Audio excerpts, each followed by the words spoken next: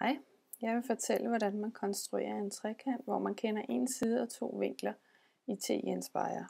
Jeg starter med at vælge geometrisiden. Når man kender to vinkler, så kan man selvfølgelig altid udregne den sidste. Så hvis vi bare kender en side og to af vinklerne, så har vi alle vinklerne. Så jeg kan jo vælge, hvad vinkler det skulle være. Jeg vælger så, at jeg kender vinkel A og B, og jeg kender sidelængden AB.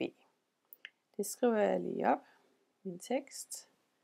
Jeg kendte sidelængden AB, og jeg kendte vinklen A, og jeg kender vinklen B. Jeg giver dem nu nogle værdier, dem kan vi selvfølgelig ændre på undervejs, hvis vi skulle have lyst. AB kunne være 6, vinkel A kunne være 45 grader, og vinkel B kunne være 60 grader. Det jeg nu har lyst til, det er at finde ud af, hvad de to resterende sidelængder er, og hvad den sidste vinkel er. Den sidste vinkel er selvfølgelig nemt nok, fordi det er jo bare 180 minus de to værdier. Men for at konstruere den her trekant, så starter jeg med at gå ind i punkter og linjer, og vælge en halvlinje. Og den tegner jeg bare fra et eller andet sted og vilkårligt sted derudaf.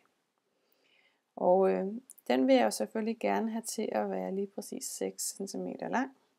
Så derfor går jeg ind i former og vælger en cirkel med start i det punkt her, og en radius der er 6. Derfor hvis jeg går ind i punkter og linjer og vælger skæringspunkter mellem cirklen og halvlinjen, så vil det skæringspunkt, jeg får ud af det, have præcis 6 cm afstand til det andet punkt. Så nu kan jeg kalde den noget. Det her gør jeg ved at højreklikke. Etiket kunne jeg kalde den her A, og den her herover kunne jeg kalde B. Og det smarte er så, at hvis jeg bestemmer mig om, og i stedet for synes, den skulle være 7 cm lang, så ændrer den det så helt automatisk.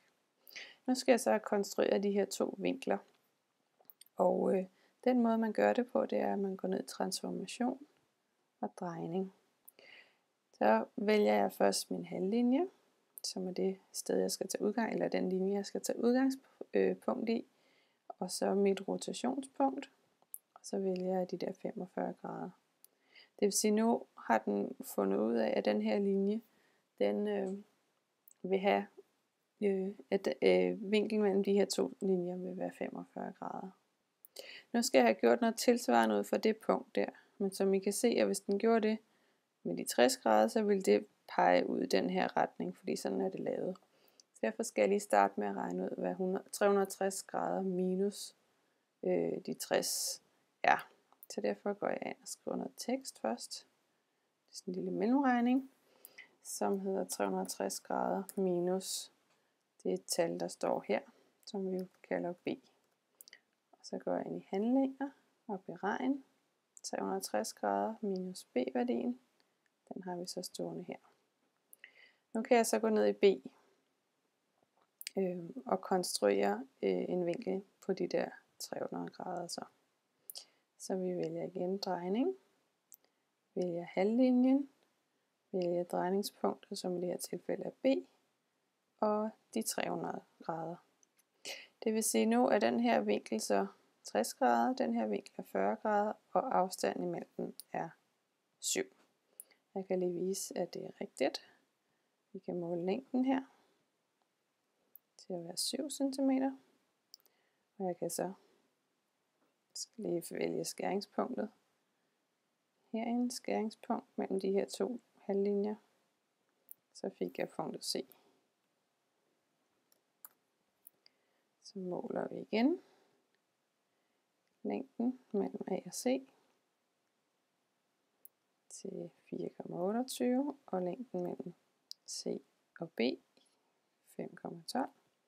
Og jeg måler vinklerne. Jeg måler vinkel A. Det skulle gerne være 45 grader, og det er den også.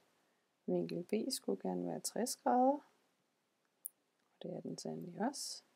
Og vinkel C er så 180 minus de to, altså 75 grader. Jeg går lige op og skriver op de tre informationer, vi nu har fundet ud af, nemlig AC og BC og vinkel C. Og den kan vi så få skrevet op heroppe ved at vælge beregn. Så trykker jeg på AC, og det var jo den der. Så den skulle vi have derop til. Og igen går vi ind i handlinger og beregn. Fordi BC har vi her. Det var jo den der. Den kommer til at stå der. Og den sidste vinkel C havde vi her. Den er der. Det vil sige, nu kan jeg gå ind og ændre på de her ting. Det kunne være, at jeg i stedet for 45 grader ville have 50 grader. Det kunne være, at i stedet for 60 grader, jeg ville have 30 grader. Og så kan I se, at alle tallene ændrer sig derefter. Så derfor på den her måde, når man kender to vinkler og en side, så kan man konstruere en vilkårlig trekant ud fra det, ved at lave sådan et her lille program, som det jeg har lavet her.